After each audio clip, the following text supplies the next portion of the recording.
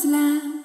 Rise, rise, rise, rise of Islam. Rise.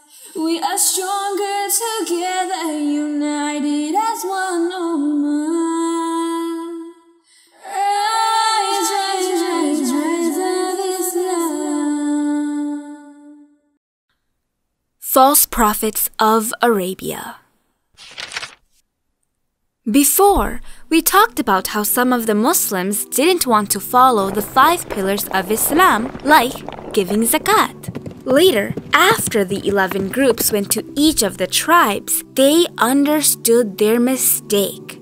But at the same time, there were also actual evil people who wanted to destroy Islam. In order to understand why the evil people were doing this evil act, we need to focus on what happened after Prophet Muhammad ﷺ's death to understand the whole picture of the Arab land. When Muhammad ﷺ became a prophet at the age of 40, almost all the people and tribes did not accept or support him at first. After 23 years of hard work and patience, Allah subhanahu wa ta'ala made him successful in 3 major cities of Arabia: Makkah, Medina, and Taif. Seeing that, the bad people thought that if someone claimed themselves as a prophet, it would be easier for them to control the people and the land. They thought that would be the easiest way to get powerful and become a leader or a king. So, right after Prophet Muhammad ﷺ's success, many tribe leaders started to claim themselves as a new prophet. When doing this, they started to lie and started to twist the real Islam, which made the new Muslims confused. So, the 11 groups that Caliph Abu Bakr radhiyallahu created had 2 big jobs. Number 1, to establish peace agreements again between all of Arabia. And number 2, spread the true Islam and to stop the false prophets who were confusing and breaking the Muslims' unity. Soon, the new commander-in-chief, Khalid bin Walid, and all of the other generals of the 11 groups started their journey.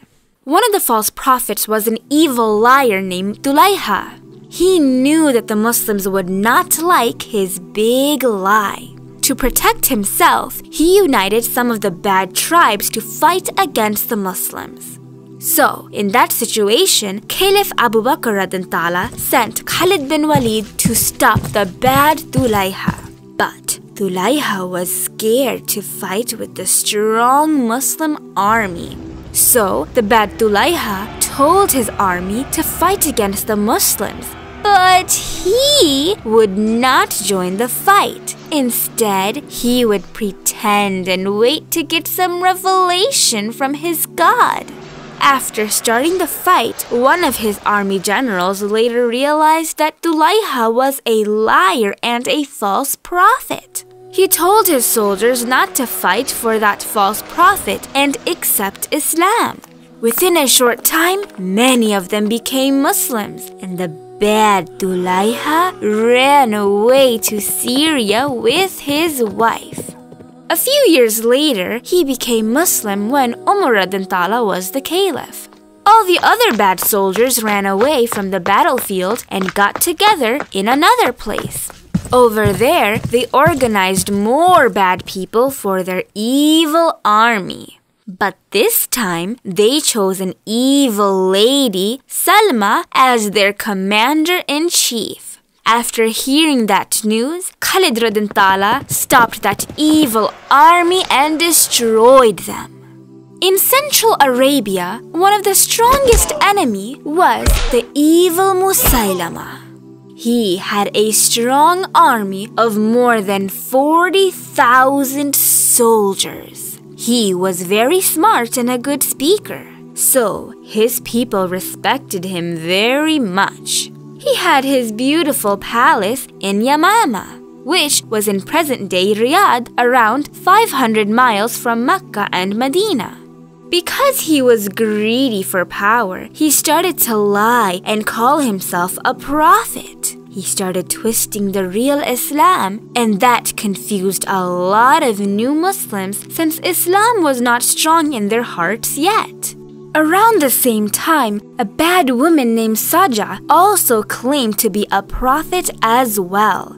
They were both starting to become powerful. But when they heard that Caliph Abu Bakr radhiyallahu was sending different groups to stop all the fake prophets, they got scared. They knew that the Muslims were strong and Allah subhanahu wa ta'ala was on the true Muslims' side. So, for their protection, the evil Musaylama and Saja married each other to become even stronger. And together, they made a plan to attack Medina, which was the main center of Islam at that time. When Saja came back to her followers after her wedding, she told them that as a marriage gift, they didn't have to pray their morning and nighttime prayers anymore. This was an example of how they were changing the true Islam. But in the meantime, after the Muslims won the war against the big Roman army, both Musaylama and Saja were scared to attack Medina. When Khalid bin Walid and his army came to attack the evil Saja's army, they all got scared and ran away and left their false prophet leader all by herself. Finally, she also decided to run away and no longer was a threat to Islam. Now, for Musaylama, Caliph Abu Bakr radhiyallahu sent the Muslim army general IQRA radhiyallahu, who was Abu Jahl's son. But the evil Musaylama had a very strong army. So, the Muslims could not win that battle. Then, Caliph Abu Bakr radhiyallahu sent Khalid bin Walid with a strong army of 13,000 soldiers. It was a very big fight for the Muslim army because the bad liar had 40,000 soldiers. At first, for the Muslims, it was really hard. But they kept their faith in Allah subhanahu wa ta'ala and did not give up. With their strong faith, the Muslims started to destroy the enemy. Then, many of the enemies started to run away. Around 6,000 enemies got scared and hid at Musaylama's garden and closed the gates. But the Muslims were brave and broke into the garden, and soon the garden became a battlefield as well. When the Muslim army was almost close to winning the war, the false prophet Musaylama tried to escape. But at that moment, the Muslim soldier Washi took his spear and destroyed Musaylama.